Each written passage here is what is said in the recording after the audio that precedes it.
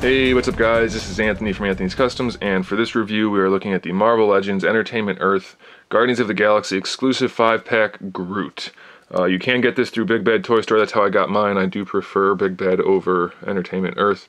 That's up to you, but if you do want to go through Big Bad, there is a link in the description below. So here's GROOT. He's basically the same as the BAF GROOT we built not that long ago. He's about 10 inches tall to the top of his head.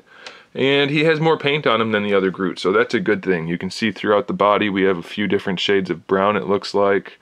Of course, with shading I can't tell how many they actually used, but there's a few shades in there and some darker colors, so that looks pretty good. Unfortunately, the head is a lot browner than the rest of him. That's a little odd. It's not super noticeable, but it is definitely more brown. So it's a little interesting. The eyes are painted in there with some gold, and we have some black in there for the mouth. I personally prefer the movie look, just because I don't really care for this. He looks more like a haunted tree rather than a comic book character, kind of like a Treebeard or whatever those are called. No, they're called Ents, E-N-T, I think. The guy's name was Treebeard from Lord of the Rings. Anyway, this is him. Head, same ball peg as before, so it still sits a little weird when it's looking forward. It's fine, but doesn't have like a great, I don't know, there's something weird about it. I think it's just the way the ball peg is positioned on the head. It looks a little off, but it's not bad. It's okay, not a problem.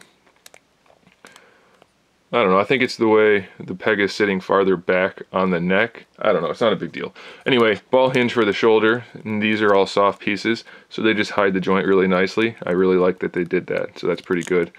Double jointed elbow. He's real soft, by the way, so be careful. Some stuff is going to be stuck. You don't want to just rip it off, so use a little caution when posing him. But if he wasn't squishy and soft and stuck, good range of motion out of the elbow. The wrist has a hinge and a swivel. Fingers are all really soft there. The ab crunch rotates. It's more of a diaphragm joint, really, but it doesn't go side to side, so it just goes forward and back. Pretty good range, though, and it does rotate.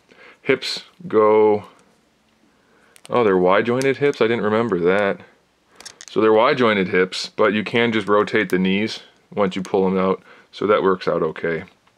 They do tuck in nicely when they are straight, though, so that's pretty good. And you get about 90 degrees, a little bit less.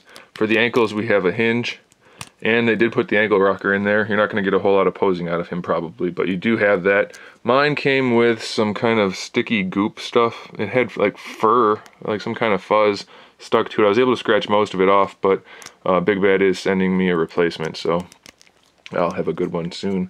But anyway, it's a good figure. If you like comic GROOT, which you probably do, then you're going to want to get this. Grab that 5-pack. It's pretty good so far. I have one left to review, but I already know she's pretty good too. So there you have it. There's the comic GROOT. I do recommend it. I like the figure. They did a pretty good job with it. Thanks for watching, guys. Make sure you subscribe to the channel so you can see my upcoming figure reviews, custom figures, and other good stuff.